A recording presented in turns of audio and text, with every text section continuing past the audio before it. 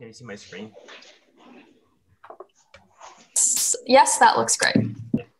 Thank you, Madineh, and also everyone who's listening to my talk. My name is Omid Zobeiri, PhD student from Common Lab, and today I will be presenting my work during my PhD. The vestibular system that senses head motion is important for gaze stabilization, spatial orientation, navigation, also postural reflexes that help us to maintain our balance and expect a situation like slipping on ice, in which these vestibular system sends head motion signal to central neurons and in turn generates compensatory motor commands to neck and limb. However, these reflexes are not helpful during voluntary head movements, even if the vestibular system sends exactly the same head motion. For example, a figure skater doesn't need and want these compensatory reflexes during a self-generated motion, since they would prevent accurate movements. So the brain must somehow distinguish between the situation in which head movement is externally applied, termed as exafference, versus when the head movement is self-generated, termed as reafference. Our lab has studied cells in the vestibular and deep zone nuclei that generates vestibular-spinal reflexes, and that found that in fact the responses are suppressed during active versus passive head movements, which termed as vestibular reafference suppression. This suggests the existence of a cancellation signal projecting to these cells during active head movements. And to find out the mechanism of this cancellation, our lab has conducted further extensive behavioral and electrophysiological studies on these cells. And the current framework that can explain the result of all of these studies is that the vestibular reafference cancellation signal suppresses incoming vestibular feedback during active head movements only in conditions that the perceptive signal matches the prediction from an intermol as a result of a generated motor command. Although we know the rules underlying this computation, we don't know the neural mechanism of this cancellation signal. And a prevailing view is that the neural mechanism underlying this computation is cerebellum-based. The cerebellum is commonly believed to generate an internal form model that predicts the sensory consequence of self-generated movement, and then computes the differences between prediction and the sensory feedback. In addition, this view is inattemptedly supported by the fact that the cerebellum closely interacts with the vestibular and deep zone nuclei, and in fact, simple spikes of these Purkinje cells are main inhibitory inputs to the neurons in these regions. Thus, we hypothesize the cancellation signal originates from Purkinje cells. And given that the simple spikes inhibits downstream neurons, a logical prediction would be the response would be enhanced during active versus passive head movements to be able to suppress the activity of neurons of vestibular and deep zone nuclei. Thus, we ask two questions. First, how do Purkinje cells encode and integrate sensory inputs during passive movements? And second, do Purkinje cells respond differently during active versus passive head movements? Thus, we made recordings from Purkinje cells in the anterior vermis during passive and active self motion. And since the information about head-on body movement comes from vestibular and perceptive feedback, to answer the first question, we characterize the response of Purkinje cells during three passive paradigms, which test the neural response to vestibular only, perceptive only, and combination of both stimulation. And then compare the activity of same neurons during active and a comparable passive head-on body movements to answer the second question. And first, we focused on only simple spikes of deep and Purkinje cells. We tested the simple spikes responses to vestibular only stimulation by rotating the monkey's whole body. Here are three examples of the Purkinje cell simple spikes. Top row shows the rotational head velocity, and bottom is the simple spike firing rate. As you can see, the response to two directions does not follow the same rule, and the dynamics of the firing rate sometimes lead or lag the head velocity. However, we could successfully quantify the response of the Purkinje cell simple spikes using a linear model with pre-dynamic terms. And using this approach, we quantify the sensitivity to each direction of movement separately, and then identify preferred and non-preferred direction. And then we use the result from this modeling to compare response to different conditions. Next, to test the response to the neck perception alone, we moved monkey's body while the head was fixed in space. And right, I compared the perceptive sensitivity of Purkinje cells to their vestibular sensitivity, which shows that most Purkinje cells respond to both passive vestibular and perceptive stimulation, which is denoted by black circles.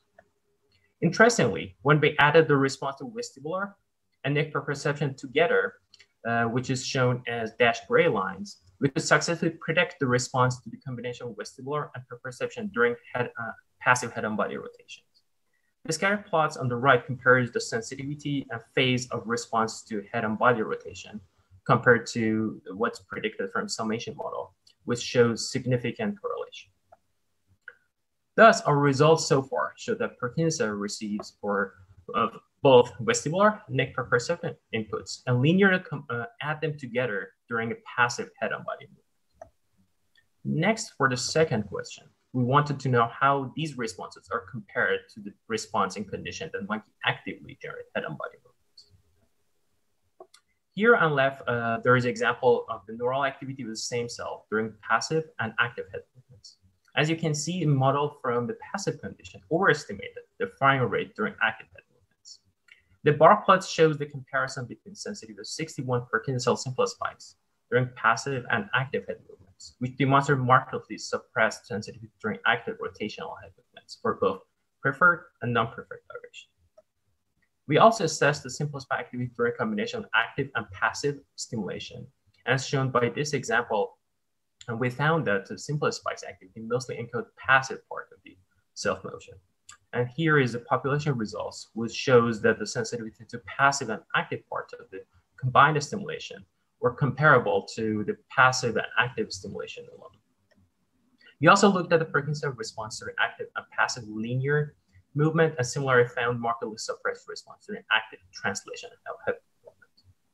Thus, our results show that the single Purkinje cell simple spike response is reduced during active compared to passive head movements, which is surprising given the fact that they inhibit VSR and deep cell nuclei.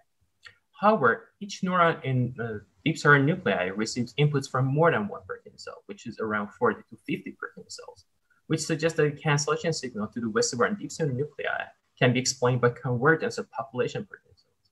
And in fact, we did some preliminary analysis, which suggests that the observed diversity of the Purkinje cell simple spike response enables the population Purkinje cell to produce such cancellation. Next, we wanted to investigate the neural mechanism of the suppressed simple spike responses during active head movements. And to investigate this, we changed our focus to the inputs of the Purkinje cells. As I showed previously, Purkinje cell receives vestibular and neck proprioceptive inputs that provides information during both passive and active head movements. However, during active head movements, there is extra information about the motor command, which is not available during passive head movements. So the question is whether Purkinje cells also respond to the neck motor command. And to answer this question, while monkey was generating active head movements, in some random trials, we stopped the head movement and measured the torque that was generated to move the head. Then we checked if the firing rate of Purkinje cells has significantly changed as a result of the torque. And in fact, we found most cells respond to generation of the head torque in the absence of motor command and head motion. So the same cells respond to both sensory and motor information about the head movements, which suggests that the neck motor inputs could potentially contribute to suppressing Purkinje cell simple spikes during active head movements. And the simplest model for this contribution is a linear summation of sensory and motor inputs.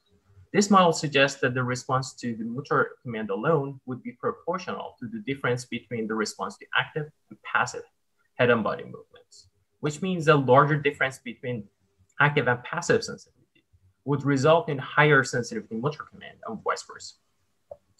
However, as shown by this example cell, the response of the most cells' neck motor inputs were not consistent with the prediction from linear model, showing changes in the opposite direction. This inconsistency is also shown for a population of Purkinje cell by red circles in the scatter plot. Thus, a linear model based on vestibular perception and motor inputs cannot account for the observed attenuation of Purkinje cells firing rate during active movements. This indicates an existence of the nonlinear computations, which is what we're currently investigating. So the results I presented so far were based on the Purkinje cell simple spikes. However, Purkinje cells also produce complex spikes that occurs about once per second. And a common wisdom is that complex spikes activity encodes sensory and motor barrier. So to gain insight about their computation, we also analyze complex spikes during active and passive head movements. Here on left, you can see the complex spike responses from two example Purkinje cells during passive stimulation. And as it's indicated by red boxes, complex spikes exhibit temporal precision that is time-locked to the onset of passive head movement. However, this precise time locking was not seen during active head movements. On right, you can see the population result that shows significant increase in the probability of the complex spikes within 20 milliseconds after onset of passive but not active head movements. This is interesting as it's demonstrated that complex spikes are preferentially generous at the onset of unexpected stimulation, which provides particularly compelling evidence that the complex spikes encode prediction error. So I showed that the Purkinje cell's simple spike activity during passive head motion linearly integrates vestibular and perception inputs, and their neural modulation is markedly reduced during active head movements. Further, during active head motion, neurons do not encode linear combination of motor, vestibular, and perceptive inputs, which indicates nonlinear integration of these inputs. Overall, the reduction in single Purkinje cell modulation during active movements was surprising given that they inhibit vestibular and deep zone nuclei, which has implication for population coding that I'm currently investigating.